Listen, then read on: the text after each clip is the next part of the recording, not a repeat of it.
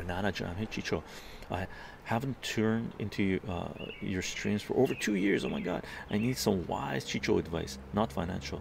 Some recently, uh, uh, not financial. So recently, I inherited a sum of money in the range of 7 mil USD from my mom. She recently passed away 2 weeks ago, and I have no siblings or family here, and she left it all to me plus her assets. What would you do if you inherited 7 mil USD? How would you spend it? I currently have no debts. If you have no debts, dude, what's your lifestyle? Like, that's one thing you have to consider. What's your lifestyle, right? How do you want to live?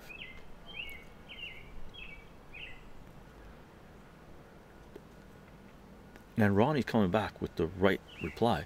Sorry to hear about your mother passing. Indeed, indeed, right?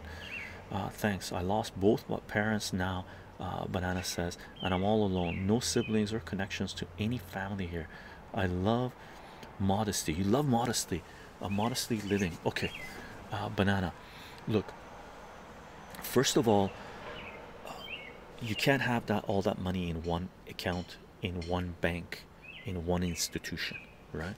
So what you need to do right now is split that money up before making any big decisions. Split that money up between different institutions, different banks, right? Because we're at the beginning stages possibly of banking collapse. I know the US government has backstopped everything, but saying that they're going to protect all deposits and stuff, but you don't know what's going to happen, right? So split that up, because you're only covered for $250,000 in the United States per account, I believe, or it could be per person, by the way. Okay, so even splitting it up might not work. You have to read the fine print, right? If you don't have property, really, I would. I know some places the price is way inflated, but right now fiat cash might be very problematic, right? It might lose a lot of its purchasing power, or it might still give you a fair bit, right? So if you don't have property right away, right now, one of the first things you should be doing is doing some research, figuring out where you might want to set some roots if you want to live modestly. And don't decide on a metropolis, central location, right? Like a big city. Don't, if you want to live in a big city, fine and dandy, rent an apartment, live there until you figure out what you're going to do, right? Because big cities might become prisons, okay? Especially in the United States and Canada and Western world. So don't buy a huge property in centralized city, right? It has to be in an urban setting, has to have some land where you can either grow food yourself or hire people to grow food on your property, right?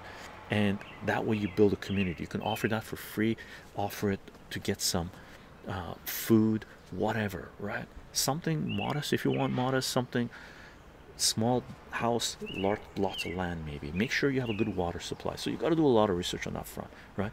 I do not envy you right now.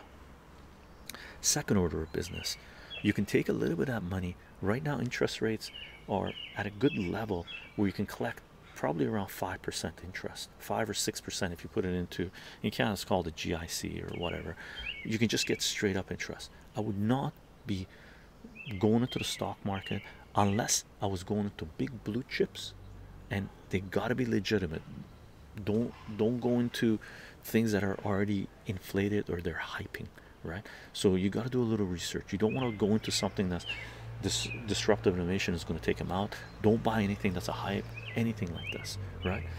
You need to get your hands on some metals, okay? You need to get some silver, you need to get some gold, straight up. This is not you're not looking at huge gains here. You're looking to preserve your wealth, right? By the way, this is not financial advice. This is just, I'm telling you what I would do, right? I would look into it and for sure take some of that and get some silver, get some gold.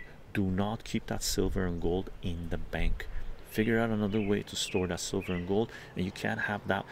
I'm not talking take 5 million of 7 million and put silver gold. Don't do that, right? Enough to live modestly, to make sure you can survive a collapse, right?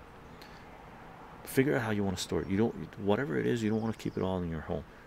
somewhere. Distribute it between family. I know you say you're all alone, but figure it out, right?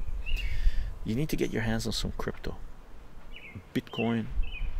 If I was you, Bitcoin, Monero. Those are the only two I would play with, right? And make sure you have cold storage on the Bitcoin, right? Don't keep it on anybody's site, any platforms or anything like this. Cold storage, okay? Get some, get storage space. Fill it up, not fill it up, but small storage space. You don't need it if you live in a small place. Apologies if I'm not reading the chat, by the way, because I'm thinking how you would go about it. If you live in a small space, you don't have storage space, rent out some storage space. Get some non-perishable foods in that storage space. Maybe get 2 storage spaces. Fill it up full of non-perishable foods, right? That won't expire for 5 years, right? Something like that. Very small. They don't have to be fucking gigantic storage spaces. Make sure you're healthy. If you have the means, take some of that money outside of the United States. See what currency, what country you might want to open up a bank account and keep some money in there just in case you need an out, right? If you're into guns and ammo, right? That's what I can think of right now, man. That's what I can think of right now.